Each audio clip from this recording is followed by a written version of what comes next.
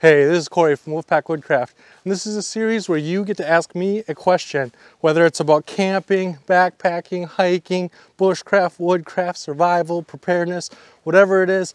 Leave it in that comment section down below, and I will try to answer as many questions as I can. Also, make sure to subscribe and hit that little bell so that when I do make videos answering your guys' questions, you get notified and can get your answers right away. So with that being said, let's jump into today's question. So today's question is, how do I pass the time when I am solo camping? When I'm completely isolated from the world and I have no one to talk to or communicate with, what do I do to prevent myself from getting just extremely bored? And the answer is a lot. There's a lot of things that I do. I have a lot of examples here on the table. I will leave links in the description box of a lot of these products so that you too can help pass the time. And the main point that I want to get across is when you first go out, those first couple times seem like you're going to be extremely bored. You're going to have nothing to do. But the truth is those are going to be the times where you learn what you're going to do next time. And so for the very first suggestion, bring a notebook or a notepad or a Write in the Rain notepad, is which I got here, and give yourself notes, okay? Because what you're going to find is a bunch of holes in your system. You're going to write down how you slept. Did you sleep cold? Did your back hurt when you woke up? Leave yourself a bunch of notes, because what you're going to be able to do from there is look at, okay, when I woke up my back hurt, I need a new sleeping pad. This one was too small, it was too soft, it was too hard. List all these things, leave notes for yourself. Because what's going to happen is you're going to get home, you're going to have all these things rushing in. The laundry needs to get done, the dog needs to go out, the dishes need to be done. All these things are going to rush back to you, and you're going to forget a lot of the things that happened on the trip. And so give yourself notes so that you can go back and study what you need. If you need a warmer sleeping bag, if you need a cooler sleeping bag, maybe you had a 20-degree sleeping bag and you need a 50-degree because you were way too hot, or maybe you need a -20 because you were way too cold. Leave notes on how things went. Was it easy to get a fire started? Did the fire starting material you brought with you work well, or did it not work well at all? Like, leave yourself notes, and then the next time you go out, you'll be able to adjust and figure things out.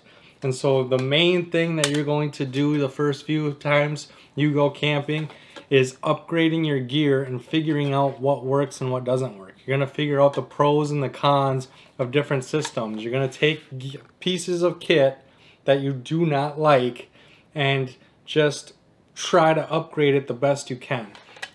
And so a lot of your time is going to be spent comparing this to this. Does this work? Does that work? What does this do that this doesn't do? What does this do that this doesn't do? Right? And that is going to accumulate a bunch of time. And you're going to eventually, every single trip is going to get easier and easier and easier and easier, because your gear is going to make you more and more and more and more comfortable. All right? Another really good way to pass time your first couple of trips out is bring some books. These are two books that I just started reading. This is a 100 Deadly Skills Survival Edition. This one is Tools for Survival. They're both pretty decent books. I like them a lot. The thing that I have noticed personally is when I read at home, I read and I try to finish the chapter before dinner's ready. I try to finish the chapter before the buzzer on the dryer goes off. I'm constantly rushing, or I feel guilty, right? The kitchen is a mess. I should be cleaning the kitchen, but I'm reading instead. And so I'm trying to just hurry up and get the chapter done because I really should be cleaning the kitchen, or I really should be out in the garage fixing whatever it is I need to fix. And so you have all this pressure while you're reading at home, where when you're in the woods, you have nothing better to do. And so you can really slow down, soak in the information, soak in the what you're trying to learn. You can learn it a lot easier, and you can soak it in a lot better because you don't have the burdens of washers and dryers and internet and email and texts and phone calls and dinner bells, and you don't have any of those distractions. It's just you doing what you want to do. No one's judging you, no one's pressuring you, no one's anything. You literally could just read from the time you woke up, from the time you went to bed, and there'd be zero consequences, right? And so I really like reading when I'm solo camping because I can absorb the information a lot better. The other thing you're going to want to do as the trips start to stack on top of each other is you're going to want to learn different skills. And one of those skills is going to be fire starting. Now this is the ferro rod that I learned how to start fire with, and you can see that it's almost worn out. A ferro rod like this should last way longer than this one did, but as I was learning, I didn't have anybody teaching me how to do this stuff. And so I would just scrape, and it took me a long time to figure out that it's not the amount of sparks, it's what I'm putting the sparks into. And that's what next video is going to be about, so make sure you subscribe and tune in next week because we're going to talk about fire starting. But these are all skills that you're going to want to learn. And so another skill that I learned while I was out camping was how to sharpen my knife. And so again, at home, you're kind of rushing. I got 20 minutes before dinner. Let me quick try to sharpen a knife real fast. Let me quick try to do this before I have to go to work, before this, before that. The dog is barking because there's something outside or they have to go outside. And so you have all these distractions and all these things preventing you from really laser focusing on learning the skill. And so when you're out camping, you can pay attention to the angles. You can pay attention to how fast or slow or how accurate everything needs to be, and you can really learn a lot while you're at camp because again, you're just sharpening a knife.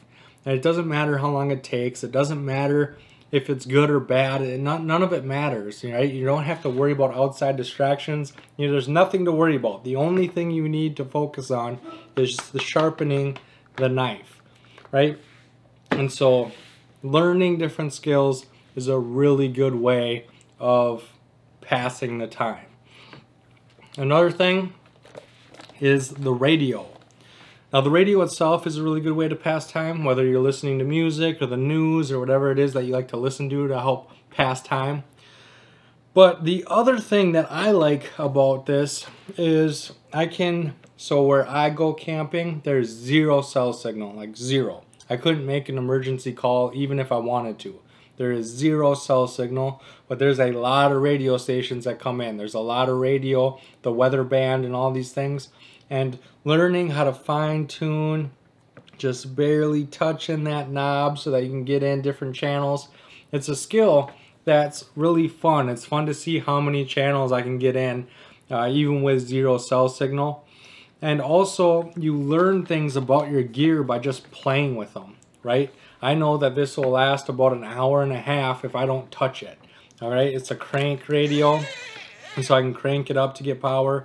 It's got a solar panel on the back. But if I'm in my tent playing with this thing, trying to get as many channels as I can out of it, it lasts about an hour and a half. And so every 30 minutes, I'll give it some cranks to kind of juice it back up, and that seems to make it last a lot longer. But I know that because I played with it. I used it and I did what I needed to do, so now I'm way more familiar with this radio than most people are, just because I took the time to play with it and do what it does and see what it can and cannot do again. And so again, just invest the time in learning different skills. Another skill that I learned is I have a speed stitcher here. Now, I got this out of a battle box, and when I got it, I didn't think I'd ever use it. I threw it in a box somewhere, and it just sat there forever, and I never used it. I never even really intended on using it. But I was going to go camping. I really didn't have anything that I was going to be doing, that I was actively doing anyway. And so I had a scrap piece of webbing, and then this. I threw them in my bag just for something to do. If I got bored, I could do this, but I didn't intend to do it. Well, I was at camp, I got bored, and so I practiced and I stitched. I made one stitch and I couldn't believe how strong this was and how easy and fast it was. It was super easy to stitch this up, and because I learned how to use this thing at camp, I came home and the very first thing I did is I made bedroll straps. And now a lot of people ask me where I get these straps too, and it's essentially just webbing a cinch buckle that I got off an old MMSS sleeping bag, and I stitched it myself. I made these myself. I have this camouflage one, I have black ones, and I use them to attach the wool blankets to the bottom of my backpacks. And this is a skill that I learned at camp because, again, I was bored, and because I knew that I didn't have a lot to pass the time, I just threw the speed stitcher in my bag just in case, and now I'm able to use and fix a lot of different things. I've used that speed stitcher a lot.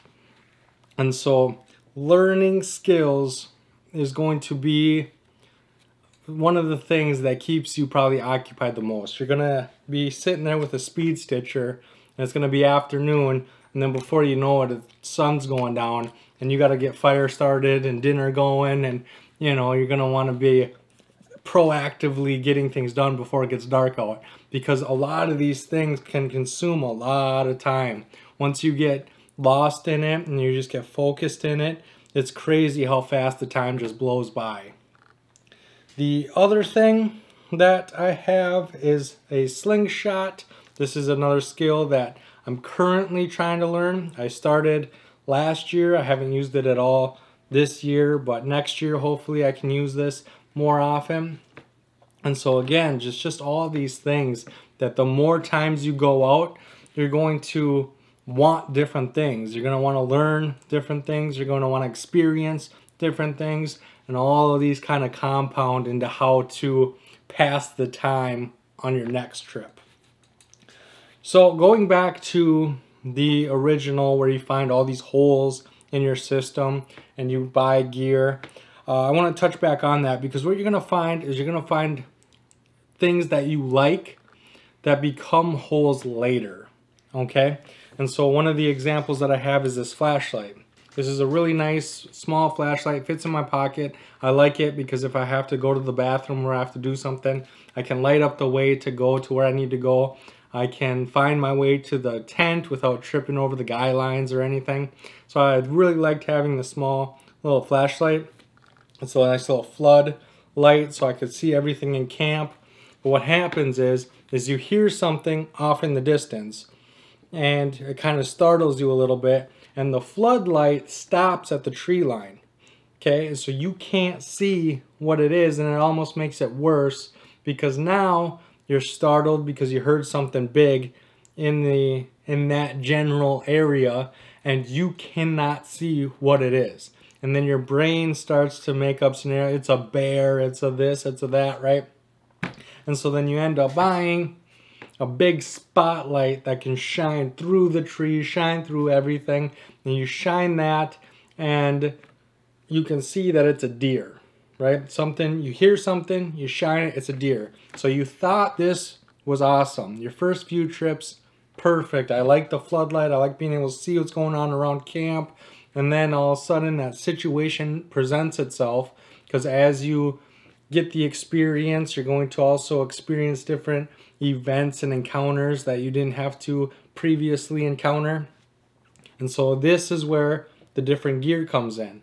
Well, then you're going to be sitting there with your floodlight doing one of these things, trying to use both hands, and then you're going to invest in a headlamp, right? And you're going to invest in a big, fancy, expensive headlamp because you think it's going to be best, but then it's heavy on your head and it's kind of inconvenient and it doesn't have that nice flood that your flashlight had. And so then you buy something that's lighter and more flood, but then again, so you hear something and the headlamp stops at the tree line, and then that's where you find your sweet spot. You find the headlamp for around camp and then the spotlight for when you hear things. And so just because your notes said that this flashlight was the best flashlight and I don't need another flashlight, this is the best, doesn't mean that that's always going to hold true, right? As the more times you go out, the more things you're going to encounter, the more holes you're going to find in your system. And so it's this constant evolution of finding holes, fixing them, finding new holes, fixing them, finding new holes. And so you're never going to really get to a point where you're just, I learned it all, I've done it all, so now I'm just bored again. All right, so you started off bored because you didn't know what to do, and now you're bored because you know it all. It's never going to happen. You're constantly going to be evolving. You're constantly going to be pushing yourself.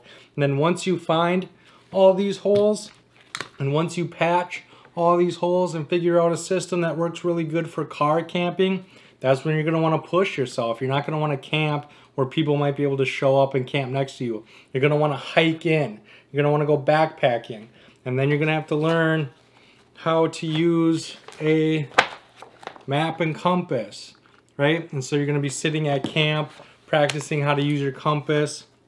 One of the things that I would still like to learn that I haven't yet is when I was learning how to use this compass, I bought a really good, nice compass. Again, I'll leave links in the description box down below. I noticed all these different numbers and this arrow, and I noticed all these different things. So I put notes in my notebook and just practiced using the compass to find my way. And then when I got home, I took out my notes and I learned what all these different numbers and symbols and things were.